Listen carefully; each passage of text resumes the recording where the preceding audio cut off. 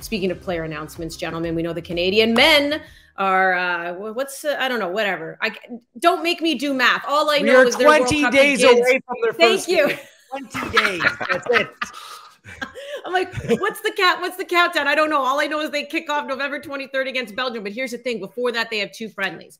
And we know that November 11th is one of them. It's against Bahrain. And we know that this is a big match, gentlemen, for the guys who are not playing right now, a lot of them MLS players. So we're seeing a lot of other players who've been named to this squad who maybe we would not see named to a squad with all the other European-based, Canadian players if they were available. So here's who's going to be going to that game November 11th against Bahrain. And you can see some names like, quite a few right away stand, like Lucas McNaughton. To me, that's a name that stands out, right? Jacob Schaffelberg, Io Akinola, Jaden Nelson. And I wonder, I'll start with you, Wheels. Is there anybody on that list who could force themselves onto a World Cup roster who aren't there right now, but suddenly they play out of their skin? And maybe, again, because of injuries, we even heard John Herdman speak about it earlier this week, like the Scott Kennedy one just really kind of knocked him over because, it just wasn't not the news you want. But is there anyone here who has the potential to say, Herdman, look at me? I don't think so. Herdman used 39 players over the course of qualifying. Those 39 players will make up the squad that goes to Qatar. I think that's 99% a lock. Some of these new names coming in, they're filling out the numbers, make an impression for future Canada camps, and work yourself into consideration. That's what they're there for. They're to do their country a service here and help provide meaningful training hours and potential minutes in a friendly that's going to be essential for the likes of players that are going to be regulars in this Canada side. Johnston, Miller, Larea, Piet, Kone. Like, these are the players that you need to focus on. John Herdman was very clear in saying yesterday that this game is about getting those best players on the field and making sure they are as ready as possible to face tier 1 competition, second ranked in the world, Belgium, and a top 5 World Cup contender. That's what it's about. All the players on the periphery, thank you for doing a service, but your time will come in the future.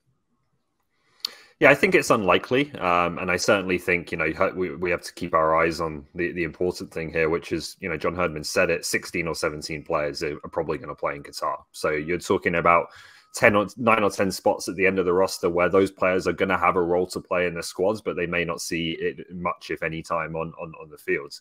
If there's one name that does intrigue me there, and like I say, I don't think it's likely for all the reasons Wheels mentioned that someone new kind of cracks the roster at this stage, but maybe even in the longer term as well.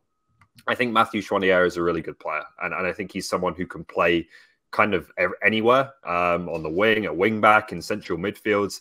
That to me is an interesting player who, if he has an absolutely unbelievable camp, could become a potential option just because of his versatility.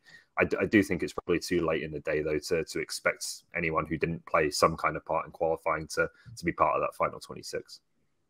All right. Well, both of you mentioned what John Herdman had said, that he's going to rely on 16 to 17 players. We've asked him as well throughout the course of these, qualifiers, and even just now that they've qualified for World Cup, how much rotation we can see in the squad. And he really said not much.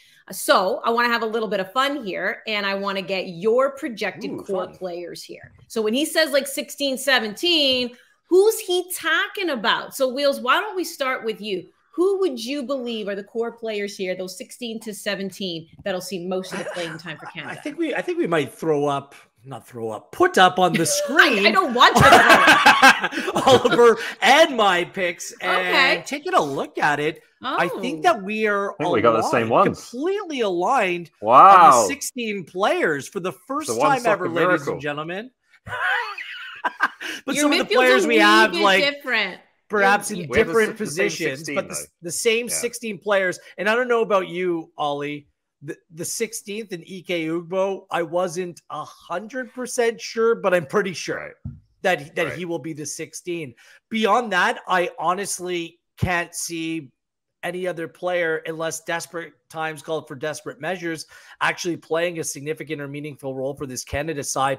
If we can put that the graphic back up, because the one thing that Ollie, I believe that it's the case with you. I have no backups playing in the back three. We saw over the course of the 2 warm-up matches last window, there was no backup. I think that the backup at those positions, or at least center back, is Atiba Hutchinson.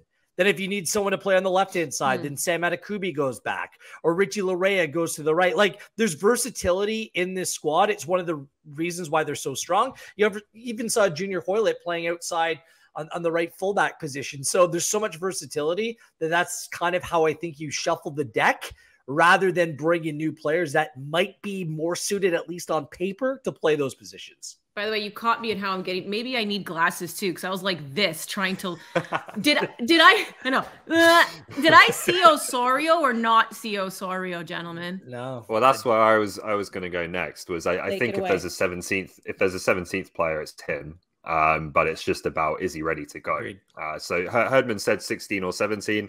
I would think that's the 16 plus Osorio that he probably has in mind. We could be wrong. Obviously, maybe there's someone else sneaking in there, like a Derek Cornelius at the back or someone like that. But I think when you look at, the amount they played in qualifying, you look at form and fitness right now, you look at the club level they're playing at, which is probably why someone like Ugbo's in there, even if he's not had as much exposure in the Canadian team. Those are the 16 that pretty obviously stand out, I think. Yeah, the other note, Andy, is that Atiba Hutchinson, hasn't been playing. John Herdman's hopeful that he does get some minutes in a Turkish Cup match in the coming weeks. I put him in a reserve area, whether it's at central midfield or at the back. I just don't think going into the tournament, he can start games. Like, I think that maximum at the end of the game is 15, perhaps stretch it out to 20 minutes. That's how he's going to have to be utilized. He needs players that are ready to go right now. And that's why these games, I look at the central midfield areas, specifically. Kone and Piet, I think there's a decision to make there about who may fit the bill. I think that Piet, based on experience, his form has been great too, gets the edge in that area, but there's some sorting out to do in that one area specifically. Yeah, and how massive is this November 11th game for a player like Osorio? Because, gentlemen, you can't rush anything that has to do with the head. We've heard players say this so many times when it's a broken bone. I mean, heck, even when it's a ligament, there's a timeline there. When it comes to your head, you just don't know. So how much are you going to be watching Oso on this November 11th game to see how fit he is? Yeah, probably as much as anyone, right? Herdman said yesterday that, they've been tracking him and they have the data and so on from training and scrimmages, and that's all positive. And it seems like he's doing well in that environment. But, going to Qatar and playing a World Cup match is a very different thing. So these are the two opportunities he'll get to prove that he's ready for that. I would say the one thing you can vouch for with Osorio is he's an intelligent player. He's super fit. Like, those things you don't really have to worry about with him in terms of his ability to transition back to first team football quickly. It would just be a case of the tempo of the games, the match speed. Can he get back up to that level, having not played much at all over the past few months? Well, and it's just really quickly, it goes, the focus is not just having a player come back. It's about having the player come back and ready to play at the highest level. Yeah. And that's the thing. Like, Osorio simply hasn't played. Neither is Atiba, and I understand that argument. But with Atiba, it just seems like there might be something else. Like, 39, final World Cup, the captain of this team. Osorio was one of the best players for Canada over the course of World Cup qualifying. But missing that last window was huge for him, And, the way that Kone and Piet have played, Eustachio is not coming off the field unless you need to carry him off, literally. So that just kind of leaves you with some decisions to be made. Yeah, Eustachio's been looking great in Champions League, becoming the 7th all-time Canadian to score in Champions League. What about Kyle Larin, though, guys? Because I know when they played against Qatar in that friendly in that window in September, he goes and he scores a goal. He hadn't been playing a lot with Club Bruges. They did have a game this week as well. Once again, came off the bench. And if I'm not mistaken, out of the 10 appearances that he's made, I think 9 he's come off the bench. He hasn't been getting a lot of minutes. But I still go back to that game against Qatar. And he didn't look too shabby against Uruguay either. But is there a little bit of, he's not getting a lot of playing time wheels? And, maybe I am a little concerned. Yes, but Herdman was convinced by Larin in that last camp. He said he came in fit as he's ever seen him. His coach, with Bruges, it was saying very good things about him as well. It's just a competitive side to get into. This is a side that just advanced in the Champions League. There's real competition for places. So I think it's a number crunch and a numbers game rather than an indictment on Kyle Larin. For me, that partnership is rock solid with him and Jonathan David up top. When they go from that 3-box-3 into like a 4-4-2, Larin and David, they just know how to play with one another. He continues to produce for a country. That's why, for me, he starts this tournament no matter what. Mm-hmm. Well, I think that's where we have one difference. I don't know if we can flash the graphic back up again, but I do think that if Kyle Larin is not playing regularly, which he isn't right now, and it looks like it will be the case until the World Cup, it makes it an easier decision to potentially put Buchanan in that front three. Now, Buchanan's been playing a lot of wing back for Club Brugge, so maybe Herdman's changed on that a little bit since the last window, but it seemed like in, around the Qatar and Uruguay games that his intention was to use Buchanan up top with Davies and David and potentially Larin. So that's one where it's a little bit interesting. Do you say, because of Larin's lack of minutes, let's keep you on the bench and use you in shorter bursts because that might be more suited to you, and get Buchanan in that higher position where he can be, so electric and so dangerous on the break? Or do you say, well, Buchanan's been playing wing back at Champions League level and there's still potentially a bit of a hole at wing back with Larea not playing much for TFC, Hoylett, that's still a new position to him? That, I think, is an interesting debate to have as to where you put Tejan.